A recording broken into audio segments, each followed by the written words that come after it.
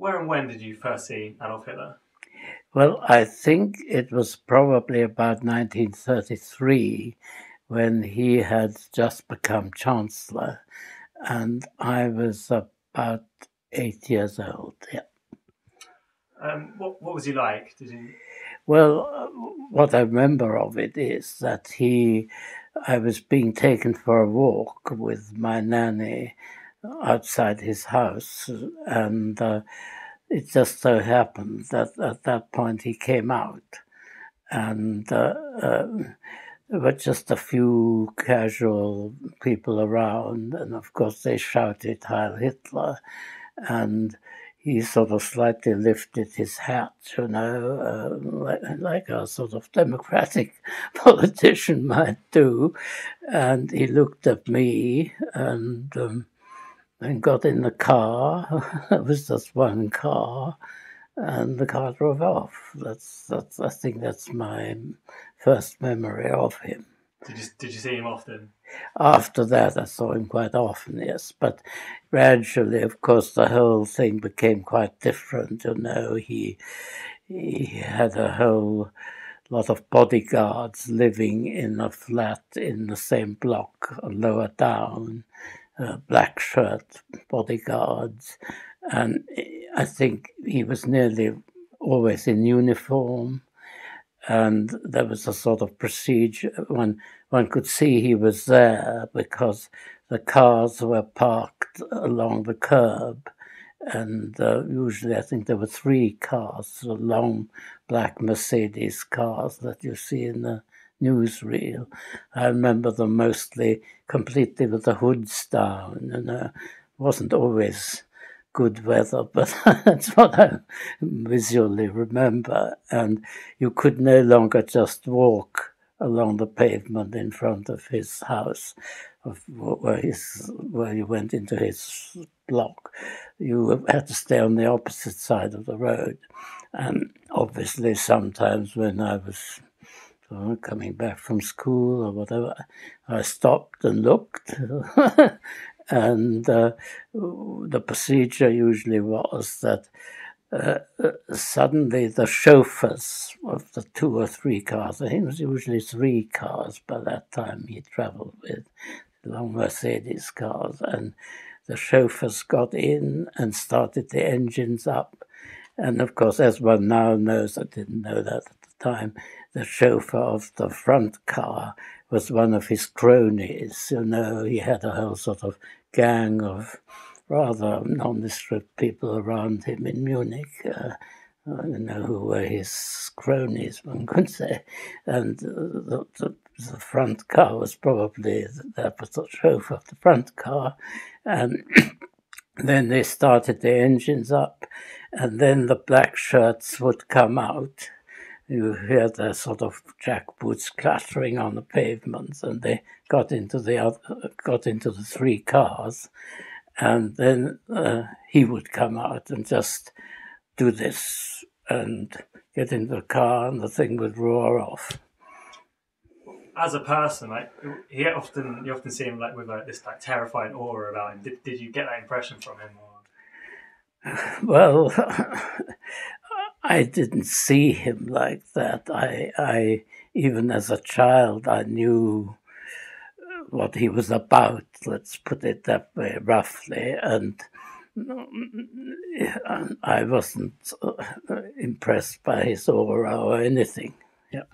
Well, let's put it this way. You're obviously impressed by somebody for whom you know more or less more and more of the world revolves around this man, which it did.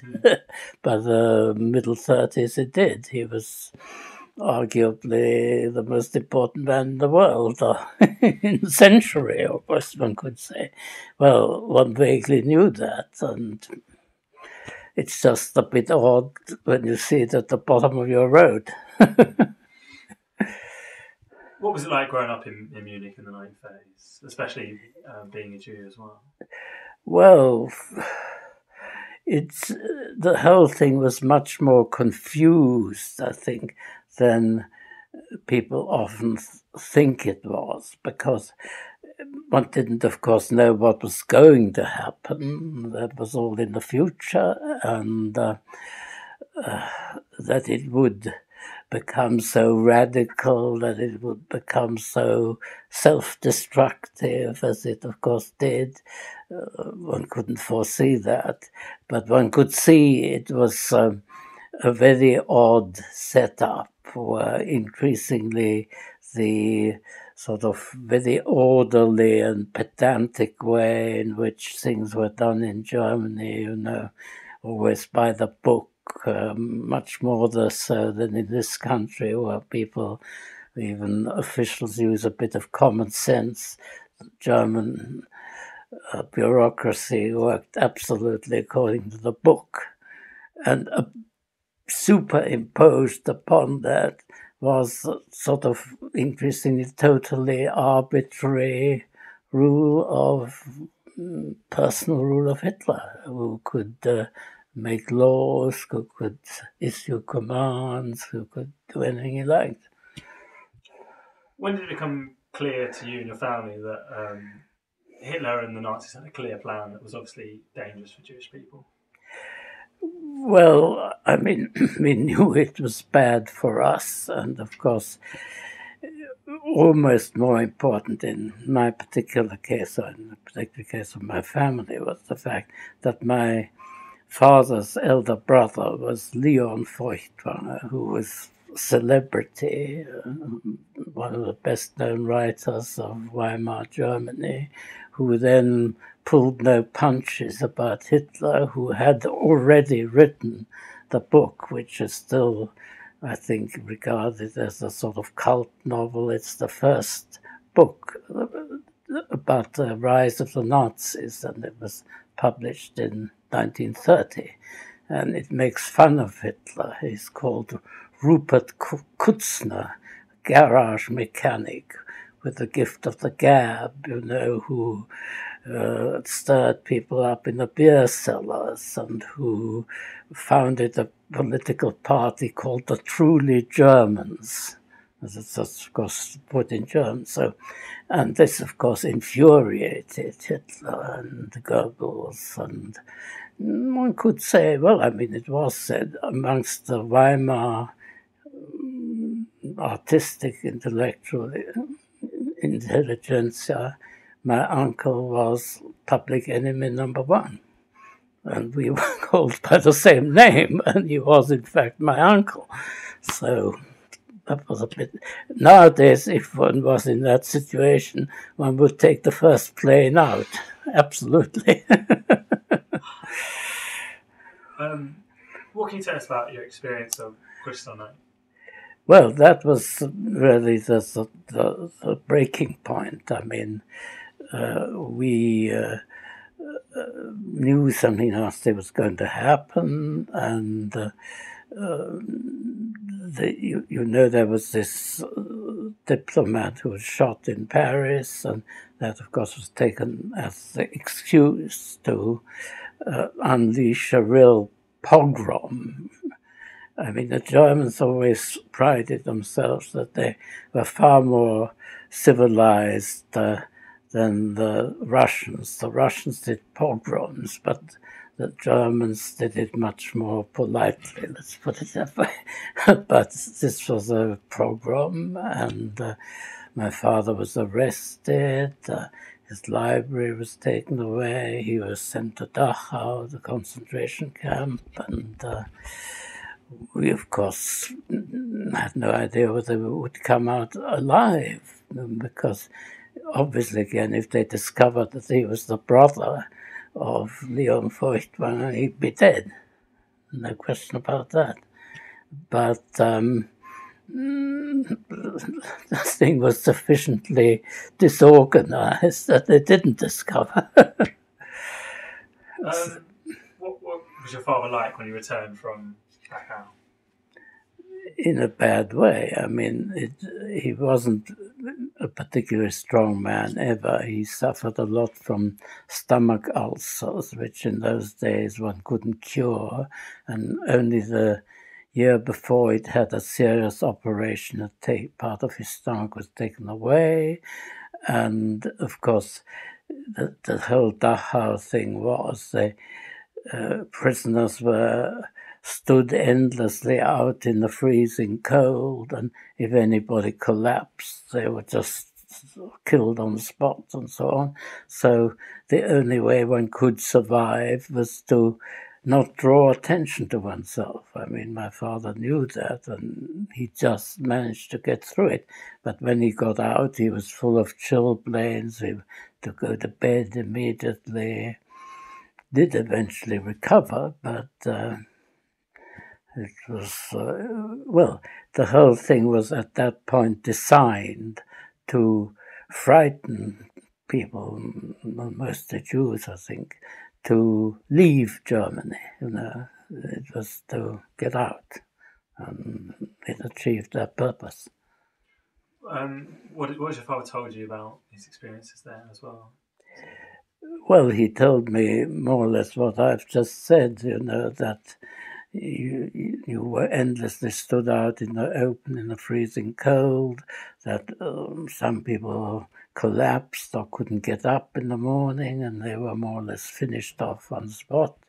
And it was a totally brutal and nasty regime. And of course, the SS was a little bit in the background. It was the long-term prisoners. I mean, Dachau was the first concentration camp that was set up. It was set up by Himmler in 1933, straight away when the Nazis came to power. And Himmler at that point was the Munich police chief, and he set it up. And it was full of, ex-Social Democrats, communists, people who've been arrested on those sort of grounds and who were simply left for years and years. And they did the actual dealing with the prisoners, and every now and then the SS appeared, but you were in charge, really, of these long-term prisoners, of course, who had to administer this brutal regime. You said that you moved to, you left the country as well, and you went to Winchester. What was it like? You were on your own, did you? I went on my own. It was a bit like the Kindertransport, of which you probably have heard. But except that I didn't go with other children, I went on my own. My father actually went with me as far as the Dutch border. Then he had to go back to Munich because it was only a couple of months later that my parents were able to emigrate. And when the train reached the border, it's the Dutch border, he had to get out. And I remember the SS man coming through the train, looking at the passports and things like that. And he said to my father, "Why aren't you going?" And he said, "Well, I'm going, but I'm preparing to go," and so on. And then, of course, I was for a bit alone. I went through Holland to the Hook van Holland, which was the first time I'd ever seen the sea. It was dark. I could smell it. I could see a little bit of it. I'd never seen it before because, of course, as a child, I lived in Upper Bavaria. I'd hardly ever been out of it. And then I went across to Harwich, and I remember the people on the train from Harwich to London, took quite a lot of interest in me. Of course, the fact that these things were going on was in the news, and in London I was met by friends of my parents who took me from Paddington from Liverpool Street to Paddington in a taxi. I thought for a moment it was on the wrong side of the road. And then I went down to Truro in Cornwall because it had been arranged that I should stay with a family in St. Mawes in Cornwall.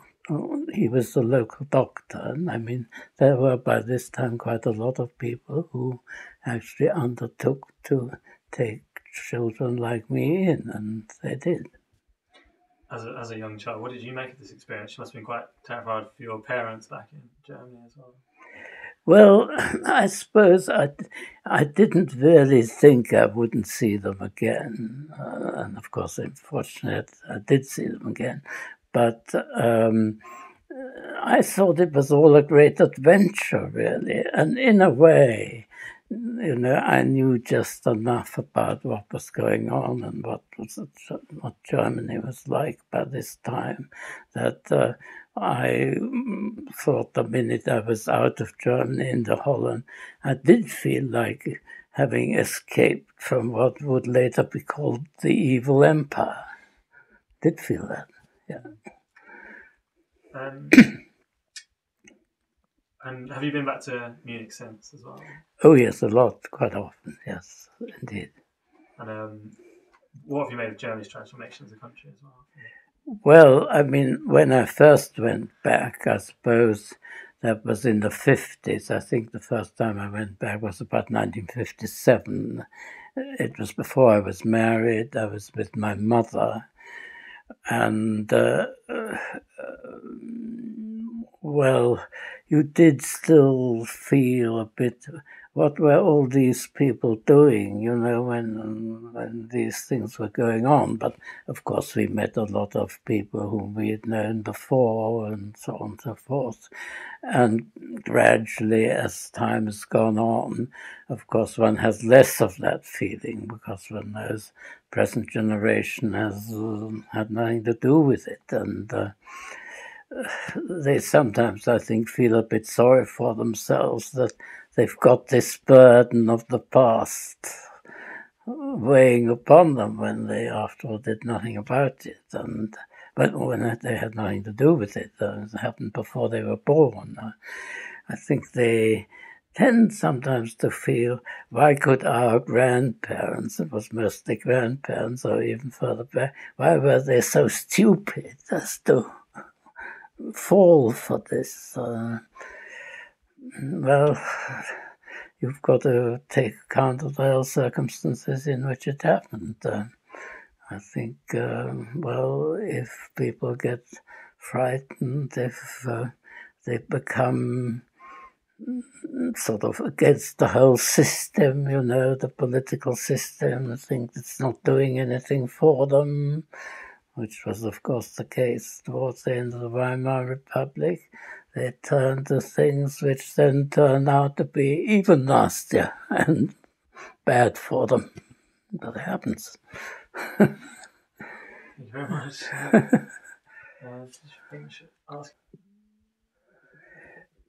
Yes, well, when I was a child, I was Hitler's neighbour. Yes, quite true. I think it started in about 1929 when I was 5 years old, or scarcely 5 years old, and that is when he moved into our immediate neighborhood. Previous to that, he had been in a much less salubrious part of Munich, a much less fashionable part, and he then was able to, by that time it was 1929, the party was on the up and up, had more and more money and so on and so forth, and he was able to move into that kind of place. And I mean, the first thing I remember hearing about it was that my mother said, we haven't got much milk today because the milkman said he had to leave more bottles at Hitler's flat and things like that, Thank you. When you were at school, yeah. How much were you affected by the sort of Nazi regime growing up in school? Oh, quite a lot. I mean, not obviously only from 1933 onwards, but this is something I can show you, and you can take photos of it. My teacher, when I was in primary school, and in those days you changed from one class to another in April, not in September. So in April 1933, I'd been in school for 2 years. I was entering my third year, and I was with our teacher was a woman, perhaps some mid-late 30s, I couldn't say, and she was obviously probably a convinced Nazi, or she certainly was the type of German who thought that Nazi coming to power was a very good thing. It was a kind of euphoria-inducing thing, and she pushed all those things out onto us kids straight away. Obviously, in 1933, the regime wasn't sufficiently firmly established or sufficiently pervasive to have made all teachers do it. By the following year, any teacher would have had to do it. But this lady did it straight away. I mean, within weeks of the Nazis coming to power. And, well, I can show you the exercise book that I've still got of that period.